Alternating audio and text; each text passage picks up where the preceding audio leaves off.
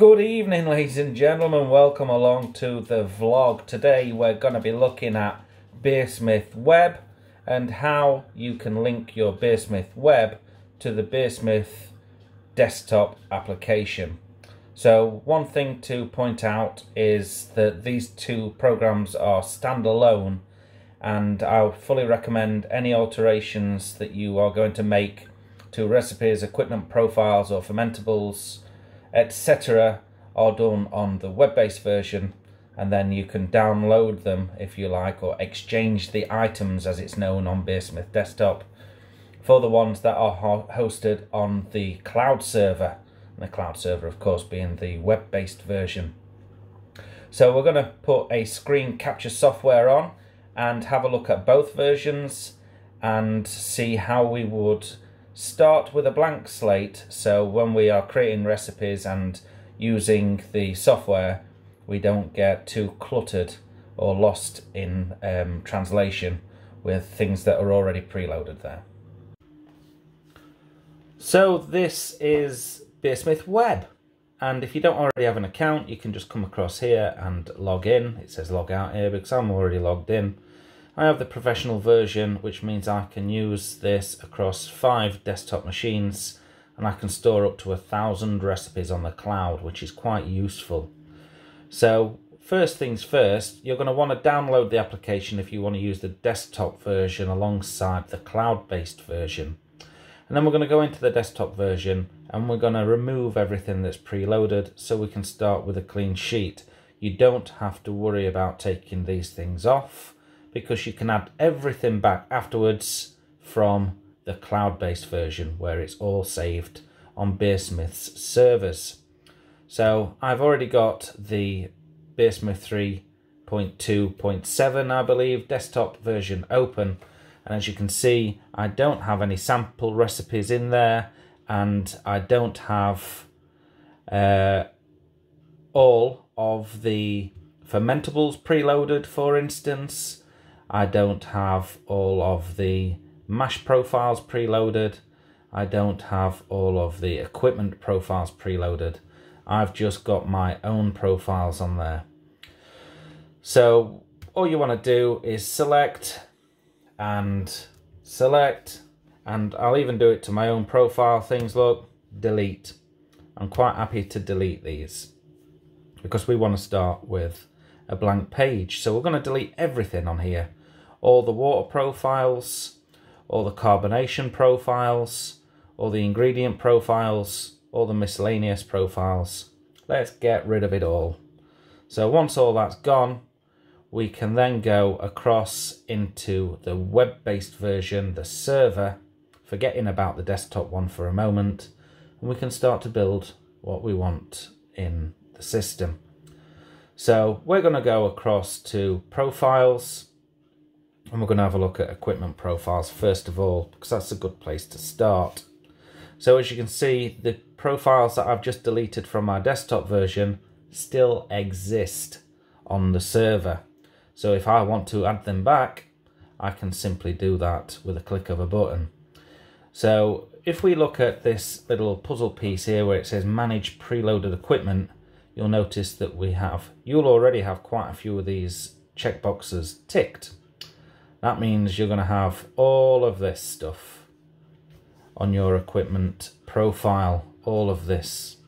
Now, really good as a reference guide. If you want to know how to build an equipment profile for something like this, it's a good idea for you to have a look at something that already exists, so you can kind of copy from it. But I don't want any of this stuff because I'm going to build my own. So we're going to go back into manage preloaded equipment and we're going to uncheck everything. Okay, and we can do that on our ingredients, our hops, our fermentables. It all works in exactly the same way until you get to your inventory. Now your inventory is completely separate to the hops and fermentables and yeast and water profiles that you have saved.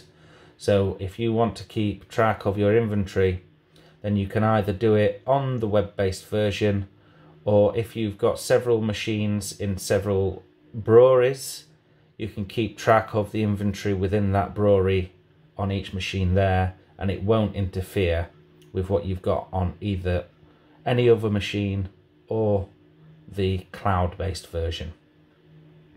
So let's go back to profiles. Let's go back to our equipment. We want to install some certain preloads. So I've already created a test profile here, and I filled this in to my specifications.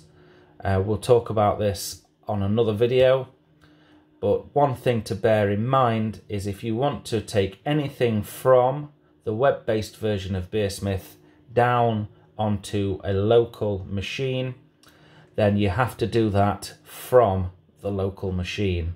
So on the web-based version, on the cloud servers, you'll be enabling things that you want. So let's enable the base equipment profiles, for instance, and they can sit in companion with the customized profiles that I've made there.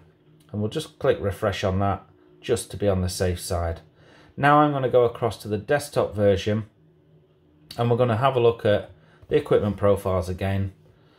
And as you can see, I've got nothing there at all because you saw me delete them a moment ago. So we're going to go up to this little cloud with the left and right arrow up there because we're going to exchange items with the cloud. So we'll click on that button, and as you can see, everything has popped up again on the right hand side, cloud data items. And you can of course change to fermentables on here, or water, or miscellaneous, whatever you like. We're looking at the equipment at the moment.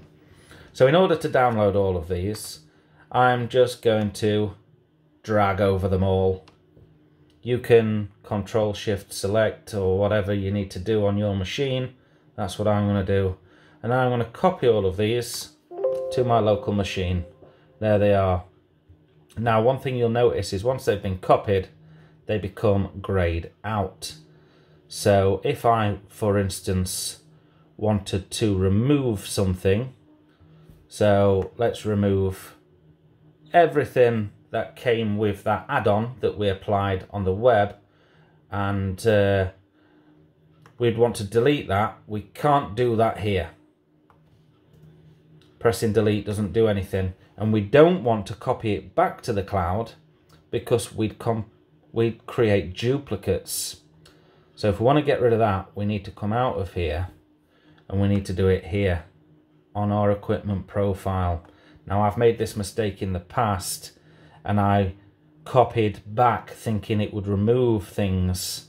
It doesn't, it duplicates them, and then you have to go down slowly on your web-based version and delete everything. So that's worth bearing in mind. I've highlighted the ones I don't want on my desktop version, so I'm just going to press delete, and it will get rid of them. And if we go onto the Exchange Cloud items again, you'll notice they're no longer there.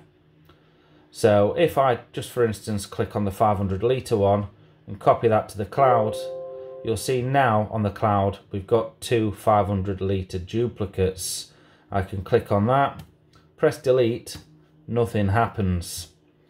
So I've got to go back to the web-based version and refresh to see that we now have two 500 litre brewery profiles. Well, we're just going to click on it, and then down the bottom it says delete profile. So we'll just get rid of that. So just bear that in mind. One of the biggest mistakes I made was thinking that is remove from local. It isn't. You'll copy both ways. It's not such a bad thing if you duplicate these and copy it to local and then copy to local again, because on the desktop version you can highlight as much as you want and delete them, but on the web-based version you have to delete things one at a time, and it really is rather irritating.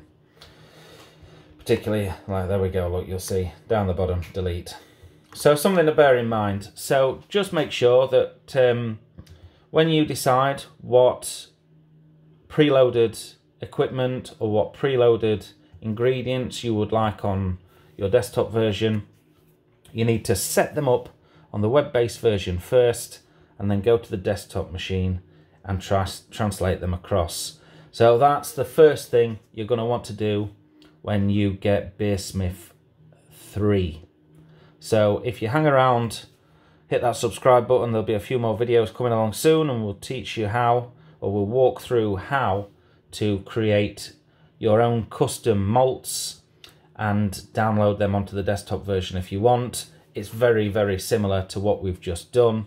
Just bear in mind, if you make any alterations to something on the web-based version, it won't automatically take effect on the desktop version. The best thing to do is delete it from the desktop version and then reinstall that one that you've just deleted from the web where you would have made your alterations. So keep liking, keep subscribing, and we'll see you on the next video.